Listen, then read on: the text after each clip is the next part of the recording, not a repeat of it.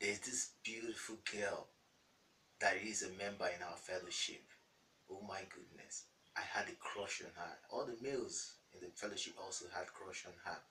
But as a prayer leader, I couldn't bear it. And one day I called, I said, the Lord told me that you are the one for me. You are the one to walk down the aisle with me. And she was like, wow, are you serious? I said, okay, let me seek the face of the Lord. I said, okay, no problem. Then she went to our youth leader, our general youth leader. She said, look at what the prayer leader told me.